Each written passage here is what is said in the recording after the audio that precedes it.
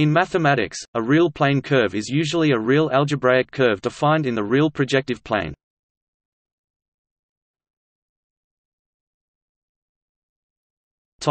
Ovals.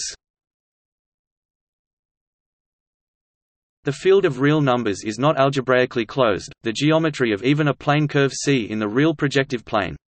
Assuming no singular points, the real points of C form a number of ovals, in other words submanifolds that are topologically circles.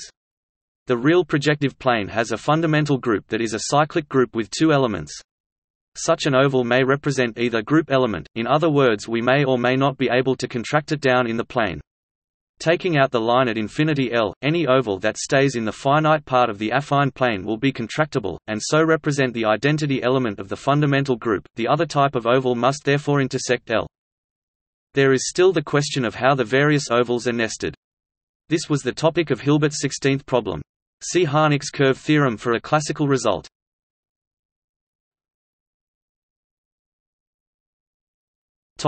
See also: